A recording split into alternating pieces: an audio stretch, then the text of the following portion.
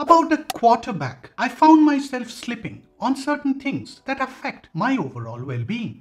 I figured that if I had a more efficient Notion habit tracker template to be more mindful and encourage me to be more consistent and accountable, that would help with my Notion goal tracker. The existing trackers out there didn't provide me with the solution to track my routines and build effective habits. With Notion, I went about building one for myself, the best Notion habit tracker in 2021, without the need to configure any formula. It has some really insightful features, combined with some of the best practices outlined by Charles Duhigg and James Clear in their popular books. Stick around as I'm about to blow your minds away with an advanced habit tracker in Notion, especially the dashboard that allows me to diagnose and measure, and the Easter egg section of the video that shows some of the unique ways in which I have set up the tracker. It takes anywhere between 18 to 254 days for people to form a habit, and an average of 66 days for a new behavior to become automatic. So, the more complex the task, the more time it could take to automate. The most fundamental question you ask yourself is, which habit do you go after? Keystone habits are the habits that could spark a chain reaction for other good habits to take hold. A simple example is when you start exercising, you also start to eat healthier, consume more water, sleep better, and perform better on your actions, creating a domino effect. So I paid special attention to the principles, to the configuration, and to the overall Notion aesthetics of the template to motivate me to use it daily. There is an elaborate user guide with functionality details documenting the 267 individual properties and 17 views, and the functionality changes I was making from time to time. You will find Easter eggs throughout the template, which I have taken a lot of effort to mention inside of the user guide. For configuration, I enabled a planning section for naming each habit. Click on the Plan Habit Days to add the habit frequency by habit and by week, and elaborate which days of the week I could do this in.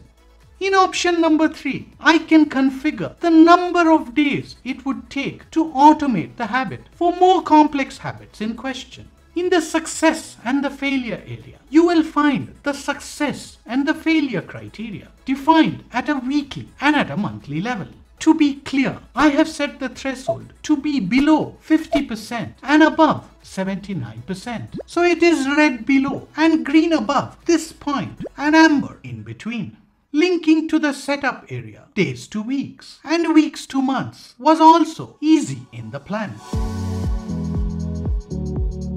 By just ticking off the habits and looking at the selected habits column, I can make sure that I finish these off. Most of your Notion habit tracking can be done from the home screen itself through the mobile view, where you could link the habits chosen to the day of the week or tick off the completed habits. To add more qualitative feedback and a non-binary view, I enabled the capture of the quality of your sleep, the environment you're in, and the day's mood. I've also quickly enabled you to add additional remarks, and if you go into that day's record, there is a template where you can record performance notes for more information by habit.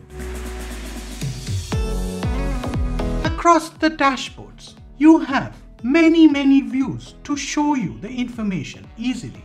The habits formed dashboard shows you the number of days the habit has been in progress and how many days are left. The monthly Notion habit tracker dashboard provides you with a board view for a clean look. If you are now performing the habits to satisfaction on certain days of the week, then the day-wise difficulty to execute is the view to see to catch up on other days. If you want to know which habit is dragging you down, then you can look at by habit by month. In the weekly view, I specifically want to draw your attention to habit string and the gap string. The habit string tells you the number of habits in the week with a frequency of the number of times per week for habit number 1, for habit number 2, and so on. The gap string tells you how many more times you need to execute on each of these habits every single week. If you go further to the right, you will find the status by habit by week, with red indicating failure as per your threshold rate, success in green, and amber somewhere in the middle. Notion progress bars at the month and at the week level indicate overall progress. Even at the daily level, you have percentages of habits completed so that at a quick glance, you can tick them off. Success in habit tracking by day or by week could mean different things. I've also spent a considerable amount of time on aesthetics of this habit tracker, making the entire thing easily navigatable and pretty with icons. Finding out the week of the year is a difficult thing, so I have a guide to point to the correct week of the year. The same is true for the day of the week so that you can map to the habits to days and the correct habits are reflected. In the habits to days mapping, new habits are mapped to the day of the week. And to make sure that the dashboard remains correct, I have formulae to take care of this. A combination of the habit string and the gap string and the habit status is very powerful and quickly point to the areas of improvement. This is just the tip of the iceberg, and there are many more showcased inside the user guide. I designed the system so that it can embed itself straight into your Notion task and project manager. This is hands down the best habit tracker in Notion, and to pick it up, all you have to do is to access the template. The link is in the description below. If you are not yet part of this community, do consider subscribing, and don't forget to hit the bell icon to stay notified of new videos. If you liked the video, consider sharing it with your friends. Stay safe, stay healthy, peace.